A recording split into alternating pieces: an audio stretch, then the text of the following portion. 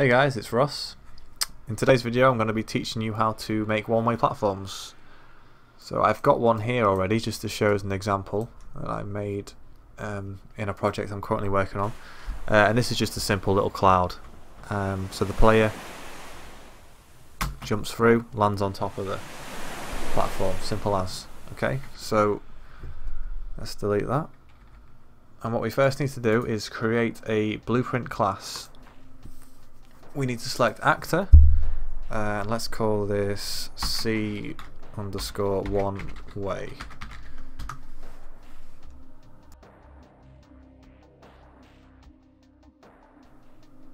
So the first thing we want to do is go to the components and we need to drag in the sprite we wish to use. So drag your sprite into the components area within the blueprint.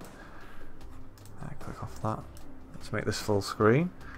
Let's just get this white root out of the way so it's not in the way. So drag your sprite platform over to the root component. So now it's in the center of the screen. The next component we need is a trigger box. So go to add component and type in box.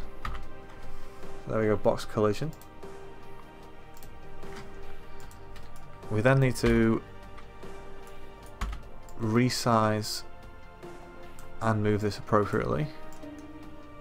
So above, we want it about the same X scaling as the platform and slightly above the character. Slightly above the character. We want it slightly above the grass.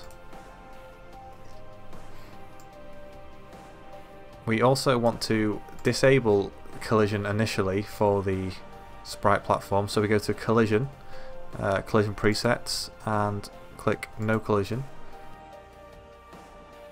So right now we've just got a platform with no collision and a trigger box above it.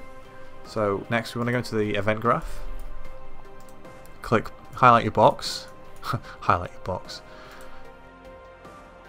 Right click in the event graph, add event for box, collision, add on component begin overlap.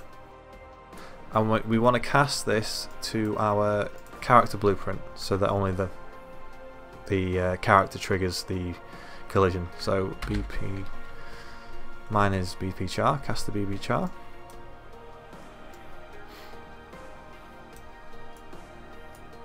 We then need a reference to the sprite we want to enable collision for, and that is obviously the grass platform that I included.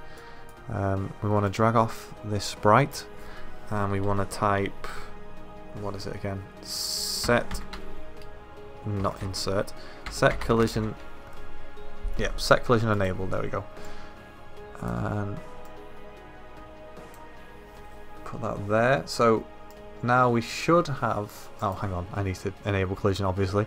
Set collision enabled, compile. So if we drag in our new class, what happens now is it should initially have no collision, which it doesn't, but if we go on top of it, it does have collision.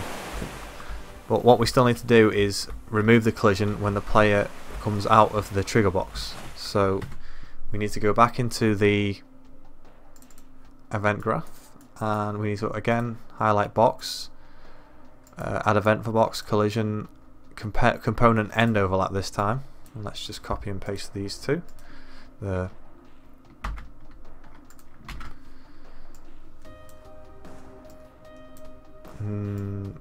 And let's just use the same node for this.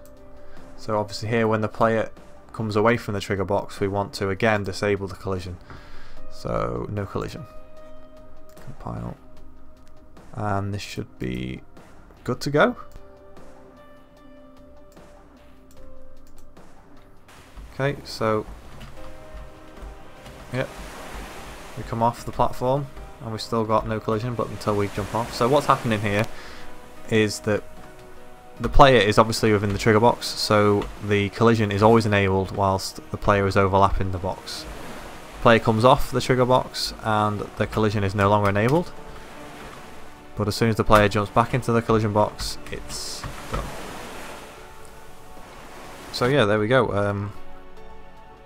Thanks for watching. It's pretty much as easy as that. I'm sure there's other ways to do it as well, but this is the way I've been using it for my game, and it's the way I probably will use it for quite a while. So I've not had any problems so far.